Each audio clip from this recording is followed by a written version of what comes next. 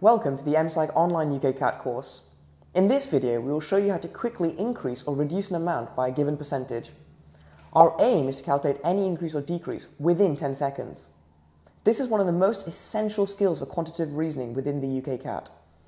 Our objectives over the next 6 minutes or so are to show you how to increase or reduce a number by a given percentage extremely quickly, and test this skill in written and table-based contexts. Let's start with an example. Question 1. The original price of a green jumper in shop A is £40. If this original price is discounted by 12%, what is the discounted price of the green jumper in shop A?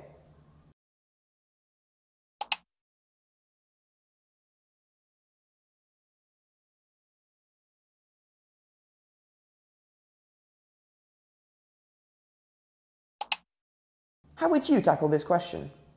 If you said that you would calculate 12% of 40 using any method and then subtracting the answer from 40, then give yourself a bronze star. If you said that you would multiply 40 by 0.88, give yourself a silver star. But if you said that you would multiply 40 by 0.88, then you get the gold star. 40 multiplied by 0.88 gives 35.2. The jumper will cost £35.20.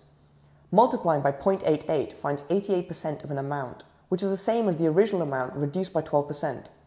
By subtracting the percentage change from 100%, you will find the number that you need to multiply by. 100 minus 12 is 88, so the correct answer will be 88% of the original price.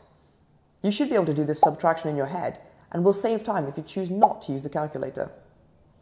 For the next step, you likely will need to use the calculator, but here's how you can still save valuable seconds. Multiplying by 0.88 rather than 0.88 saves an extra 1 or 2 seconds of typing time. I suspect that as you're likely to perform this operation dozens of times during the UKCAT test, this shortcut will save you enough time to answer a whole extra question.